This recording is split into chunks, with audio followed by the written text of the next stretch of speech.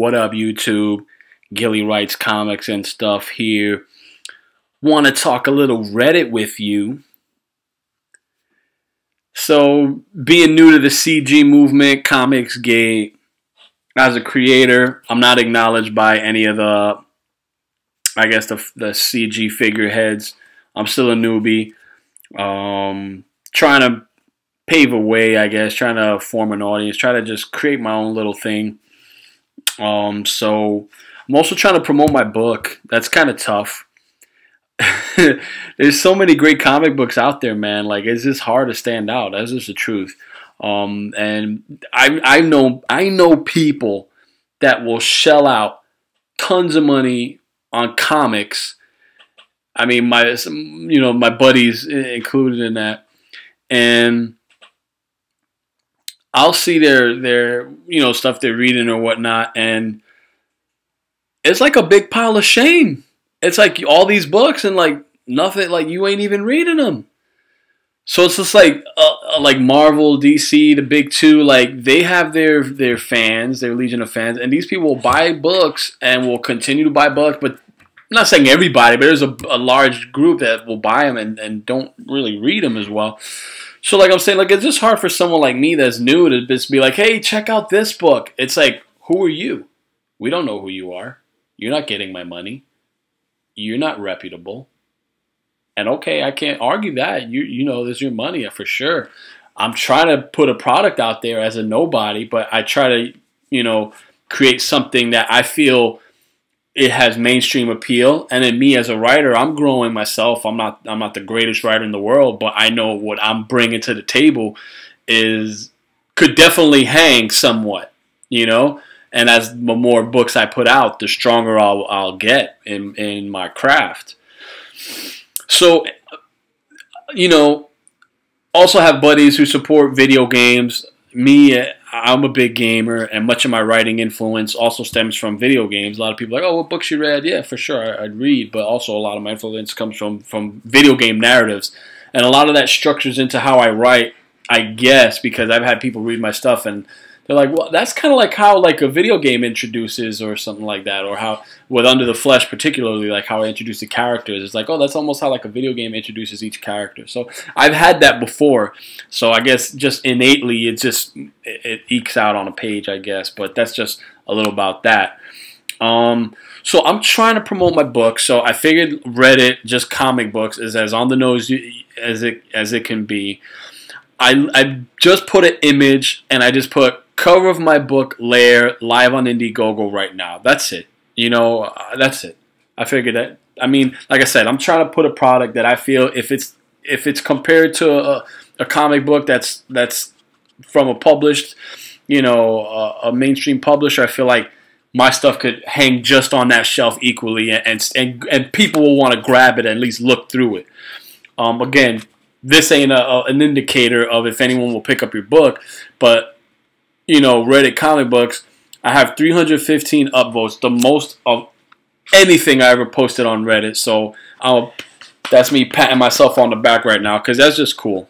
And I generated 50 comments, so I thought that's cool. I got people talking about something. And here's the views. I can't even believe if this is correct. This thing garnered 5,300 views, 5.3K views. Man, that's pretty good. If 5,000, some people just stop to look at it. Even if you scroll through, like, I scroll through Reddit. Sometimes you gotta click on something to actually see the picture. Like that's 5,000 people clicked on this. For me, that shows this is marketability right here. I mean, that shows like, hey, this click means someone wanted to look at it more. If this was on the shelf, that click to me means someone's gonna pick up that book, leaf through the pages, and maybe put it back or purchase it. Now, did this generate into a big spike for my campaign? No, I would have loved that. But I did get some interesting comments. So hopefully I do get some backers out of this eventually. But here's some of the comments I got. I mean, let's look back at the cover. It's amazing. I love it. Sebastian Novice is a juggernaut, as I always say on the lines. And we came up with a great concept for the cover. And it worked. So I got some cool comments. Wow, now that is how to drive business and entice curiosity. Great artwork, you know. And I respond, you know, thank you. Just trying to show comic book fans the book exists and it looks good in physical form in case they may want a copy, you know. Someone's like, hey, do you have a link to it? Yes, indeed. Boom, posting the link, right? Will the physical book be bound like standard single issue or something more like a trade a la Action Comics? Physical book actually has a soft bound cover and hard spine like a trade paperback. It looks beautiful.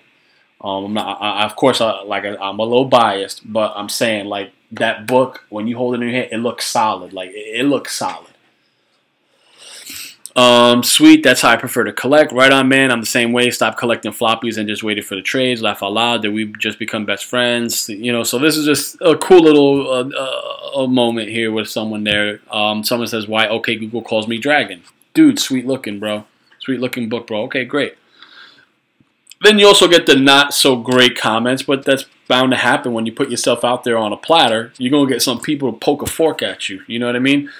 So, well, that convinced me to have another look at it and remember why I'm not going to back it. $30 to ship. Oh, this ain't a bad one. $30 to ship to the UK. Best of luck with it, though. Looks nice. And for those wanting a link, okay, boom. So that was nice of him. He even put my, okay, cool.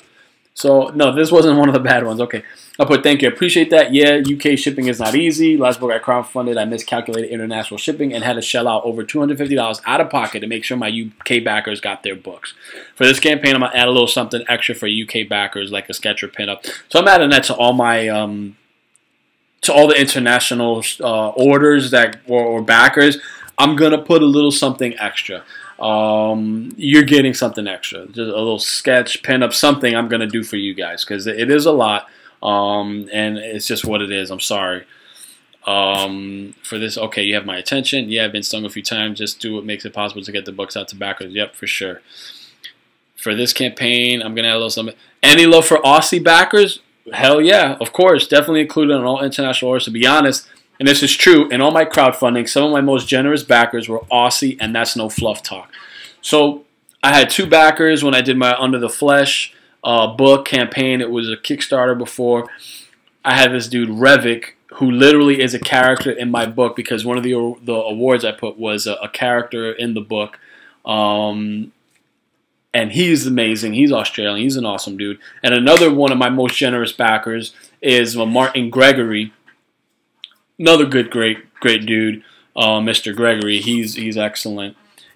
Great advice as well with my campaigns. Like these are people that you know that you're doing your thing, you're creating, but they genuinely wanted to help you. So that's awesome. You know what I mean? Like I love that. I mean, these are people I wish I could see in real life and give them a hug because they're awesome. I just want to spend time with them and be around them. They're great. So, okay, who did the cover? Same artist. I'm like, yeah, the cover and interior work are both done by the same artist. Nice. Looks like you got a badass book on your hands. Thank you, brother. Trying very hard to put on an indie comic out there that can stand out amongst the already awesome books coming out monthly. Because, like I said, there's great stuff coming out, and you know, I'm just trying to show that I'm someone that can be part of that group. Damn, the art looks incredible. Thank you, bro. Was very fortunate enough to find an amazing artist that I gel with to finish this book. Wow, incredible artwork. Great way to introduce a book. Hey, thanks. Yeah, we had different ideas, but settled on that one. What else we got? Link. Okay, here you go.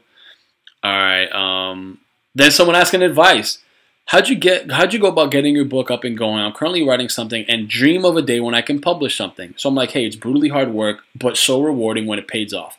Crowdfunding is your best bet. Crowdfunding wasn't around back in the day. It's around now. It gives guys like me that are nobodies a chance to at least see a finished product. Although it's hard and you got to market yourself. It's brutal and it takes a lot of time, but you got to do what you got to do.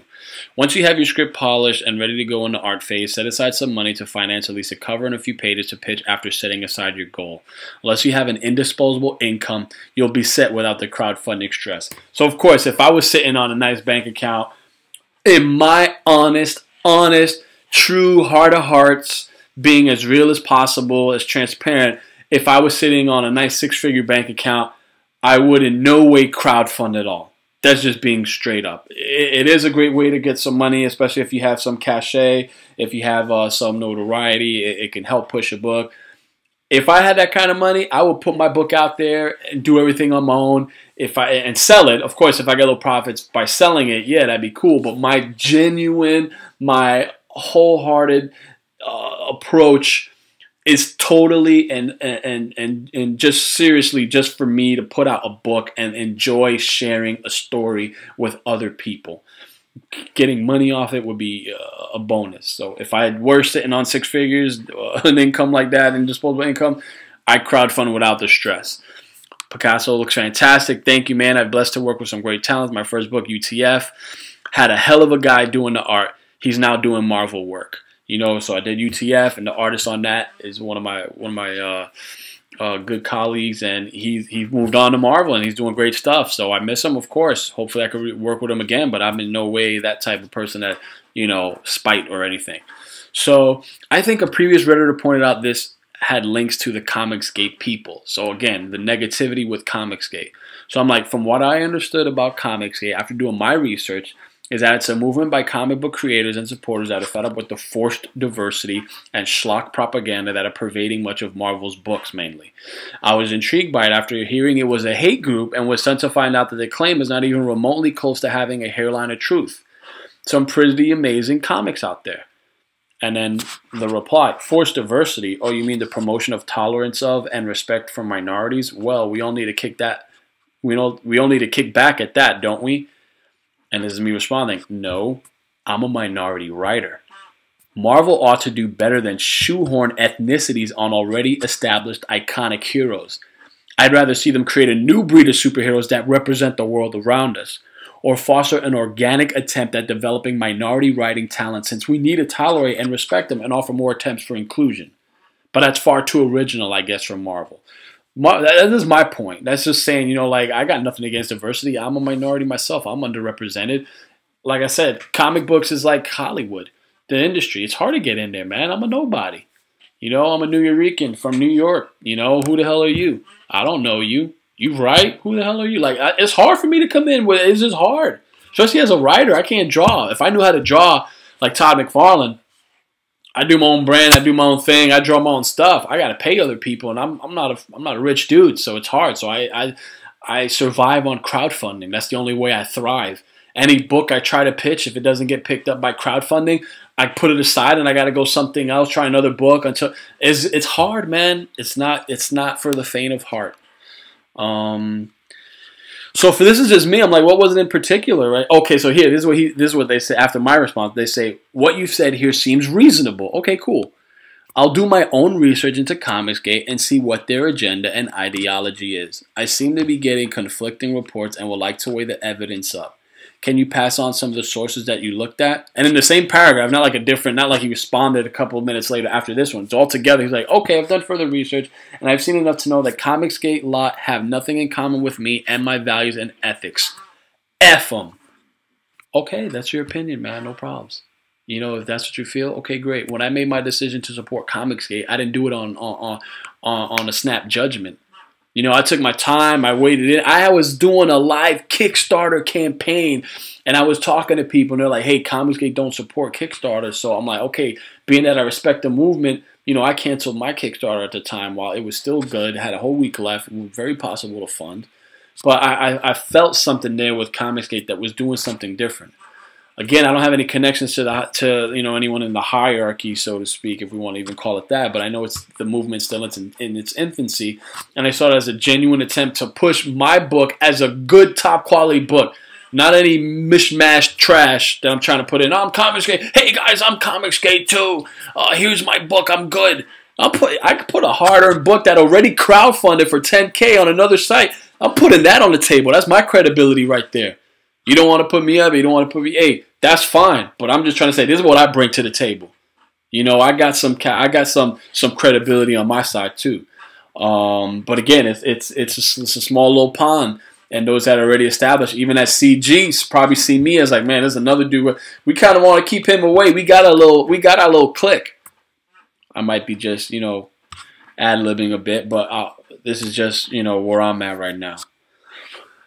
So again, this dude, you know, oh, this is me responding. So what was it in particular? I'm curious. Like, what was it? What did you see that you were like, oh, F them, or their values don't align with me? Just what is it? I'm curious, man.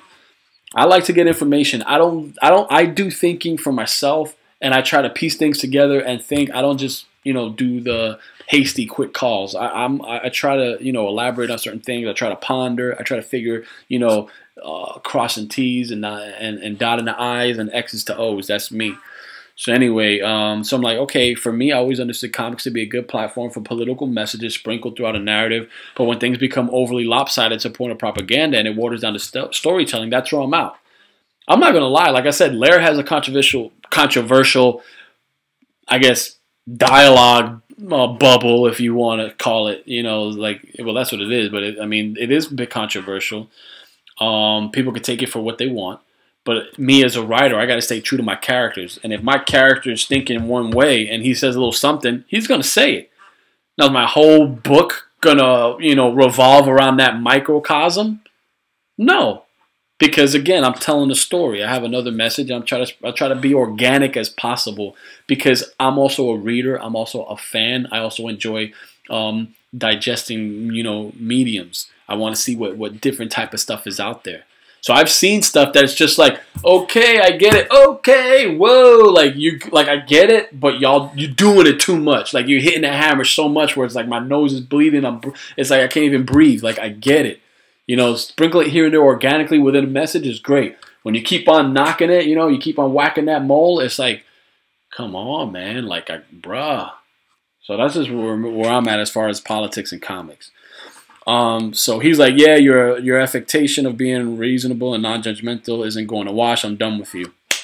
Okay, buddy. No harm, no foul. You even got a negative point. I didn't even downvote you, man. I did not. Look at this. I did not downvote this man, right? Because I'm respectful of other people's opinion. I didn't even downvote him. I could do this and put a -2 on him. I didn't downvote the brother. I don't do that. I don't hit people while they're down. But anyway, he got downvoted. Some other people didn't like what he had to say. Whatever.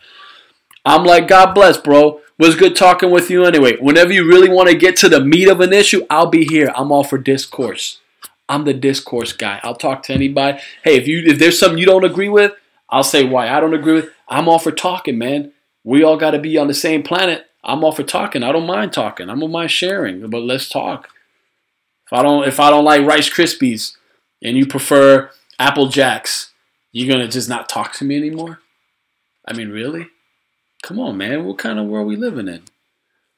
Someone says the cover reminds me of Fable 2 cover. Yes, it's a great cover. I love that cover. It's oof, beautiful cover. So Google Fable 2. I think I could pull it up here real quick just if you guys really want to see the cover because it's an amazing cover and I even love that game. He said it reminded him of the Fable 2 cover. Yeah, let's just take a look here. Boom. It was a beautiful cover. We get a closer view on this. Thank you guys. Yeah. Oh man, the cover is insane. You know what? When Sebastian and I did the cover, like Fable 2 wasn't even an inspiration. Like I'm serious, and I had played the game. It's just, I mean, I don't know if he saw it and stuff, but like just it happens. But yeah, Fable 2 is a great. I can see the parallel right there. Yeah. Love Fable. Yes, cover was awesome sauce. Not sure if artist drew inspiration from that, but as a writer, much of my influence also stemmed from gaming. Yeah, so I told that to you guys. I was sold on the artwork alone, but that Kirby Crackle feels like it's pandering to me specifically. Kirby Crackle, like I don't know what the heck he was talking about. I don't know if I literally don't know if it's one of the pages in LAIR where it's like this purple pink crackle of the dimension opening up, and it's purple like Kirby. I mean, I don't know, man. Maybe from Kirby the artist. I mean, Jack Kirby. I have no clue, man. I just put laugh out loud. I've seen this on here before. Aren't you comicsgater? Then someone says, he is unfortunately, the works look solid, can't support someone with comicsgate. Great. I'm like, where's the proof that comicsgate isn't positive? Because he says that as something, pink. So I'm trying to paint it as comicsgate is all positive. He's just trying to say, I'm trying to say, well, how is it not positive? He said, wholly positive. You only frame the good without the bad. There's plenty of proof of the negatives of comicsgate. If you support the ideas you claim, but separate from the movement, that would be acceptable. But instead you associate with a hate group because you agree with them. So I don't hate anybody, but I get what he's trying to say. Why are they be called a hate group? Why are they hating? I see comicsgate as how Image first formulated against the big two. I speak for myself, of course, but I don't hate anybody. I don't judge. Persecute me all you want, but I won't persecute you. As a comics fan, I felt a major disconnect with Marvel books lately, but absolutely adore the films. You know, most of them. There's some that I don't enjoy. Guardians of the Galaxy 2, I'm sorry, I wasn't crazy about it. It was okay, but I just felt it wasn't my. It could have been done way better. I enjoyed part one, although it borrowed heavily on Avengers formula as far as the villain and everything, and just that structure. But it was entertaining. I liked it a lot. Is there another one that wasn't too crazy about? I mean, for the most part, Avengers of Ultron, I'm sorry, there's another one that I felt it could have been way better. But for the most part, I love the movies. So I'm like, it's about, creating comics without propaganda and respecting the consumers who support you. And again, when I say comics without propaganda, that's not to say that none of the comicsgate books have any probably a political message here or there, or maybe like, a bit of dialogue. But like I said, the whole thing ain't like, it's like if you're cooking and, you sprinkle this, sprinkle that, but we're not like overdosing on the salt so much where all you taste is salt the moment you sip the spoon. You know what I mean? And then he says, I'm not singling you out, but when the most visible members of the group and representatives of the movement are clearly bigoted to not see it as anything but a way to lash out angrily at their own boogeyman takes will for ignorance. Comicsgate comics are simply another form of propaganda from a group. The difference is the message being sent doesn't seem worth supporting. Okay, that's his opinion. That's all right. You don't want to support? Okay, great. I don't think all comicsgaters are heinous individuals, but I see it as a definite moral mistake to associate with them. Okay, I'm taking a risk by associating with them, no doubt. I'm glad you don't see them all as heinous because, we don't see all people who don't support Comicsgate as heinous. At the end of the day, comics, if you enjoy a comic book, my hope is you want to see the industry flourish. That's my hope, to see the industry flourish, to see more great books being made. But, to give everyone a fair shake at making books as well. Try to find, because how do you break into comics? There's no way to break into comics. There's no way. It's, you do your comic. If you get connections, you put a book out there. Some people are more fortunate than others. Some people, have connections. Their book gets, pushed before another potentially great book. It's hot. It's a hot climate. It's hot to get noticed. And then he's like, what else? I don't think, okay, though I'm beginning to think a lot of the association is simply to gain access to their generous wallets, to be honest. Yeah, a lot of the Comicsgate books, some of the beginning ones, Jawbreakers, Cyberfrog, Iron Sights, a lot of these books push the envelope. They hit six figures. That's become a thing, six figures. Will LAIR ever be six figures? No. Would it be possible to eventually maybe do a book that could be six figures? Yeah, sure. Did I leech on to Comicsgate to get a lot of money for my campaign? No. I genuinely saw the movement out. I try to be, respectful of the position. I try to, tweet out some people that were in the movement. I got organic feedback from them, and I'm trying to do it in a way where, am I trying to, I wouldn't be lying if I'm not trying to get on EVS's show, Ethan Van Sciver. I mean, I would love to be on his show. And I feel me as a person, as an identity for someone that creates comics, I feel that I'm unique. I feel that I'm definitely, one of the kind. We all are, I hope. But I bring something unique to the table. And if you look at my book and you see the quality behind it and you see a Christian writing horror, these are things that, okay, this makes for an interesting storyteller. So that's just where I'm at. So I definitely feel I have something unique to the table. I crowdfunded over $17,000 for my projects through Kickstarter, with Under the Flesh and LAIR. So I'm not in quite six figures, but I'm healthily in five figures. So I'd definitely love to see LAIR get to that point. But again, my intention wasn't to get on just to take advantage and see if I can make some money.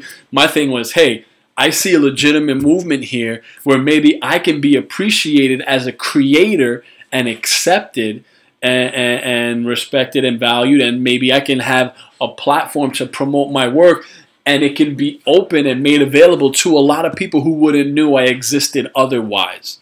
So that's where I'm at with the whole, Comicsgate thing. So then this is me saying my response.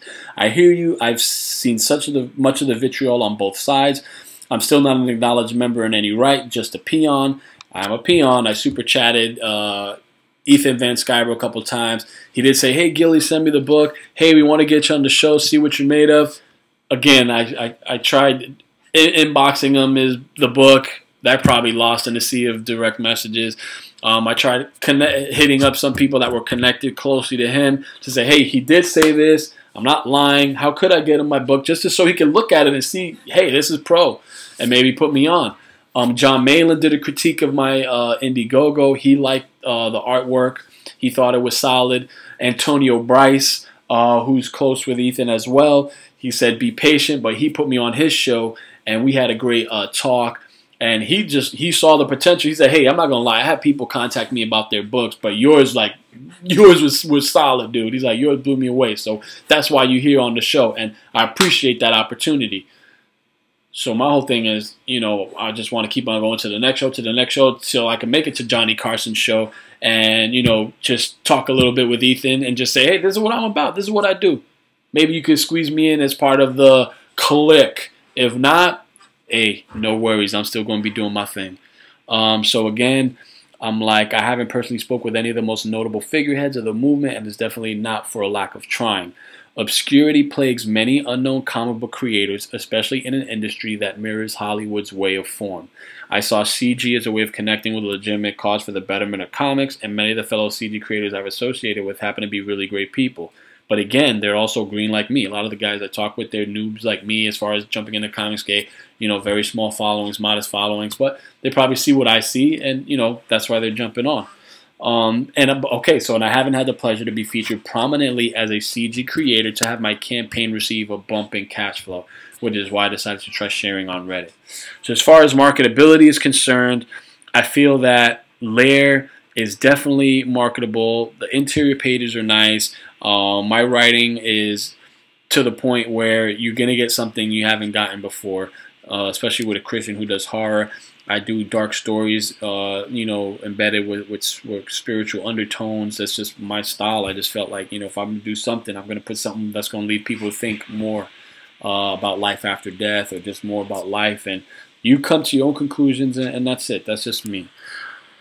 Anyway, guys, I talked enough. This is my little post here. Got over 5.3 thousand views. That's marketable enough, man. That shows you this is solid, man. At least from a visual standpoint, it looks good. People will pick it up. So again, thanks for checking out my stuff. If you haven't backed LAIR, please consider it. I can definitely, you know, widen the audience.